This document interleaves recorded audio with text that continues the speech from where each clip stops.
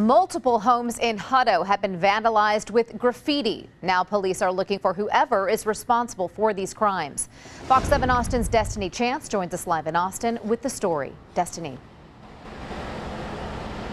Hey, Mike and Rebecca, we just got back from Hutto where I actually spoke to one of the homeowners whose property was damaged. She realized not only was her husband's truck vandalized, but so was the entire outside of her home. Take a look at these images right here. Lelania Young says her family has been living here since 2015, and this is the first time in her life she's ever had to dial 911. Her son was leaving for work Monday morning when they both discovered the damage. She called Hutto police, and when they arrived on scene, they asked her to let her garage door down. That's when she noticed even more damage with profanity and obscene language.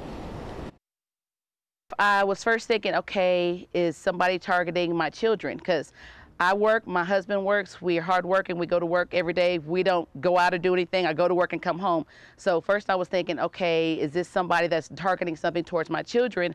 But once I called the police and she told me that that was the 6th or 7th call that they had received, it's going around the neighborhood. And lots of people in this neighborhood and in Hutto in general believe that number has since increased. I reached out to Hutto Police Department, haven't heard back from them yet, just to get those numbers confirmed of the amount of homes that have been vandalized. As soon as we have an update, we'll let you know. Back to you in studio.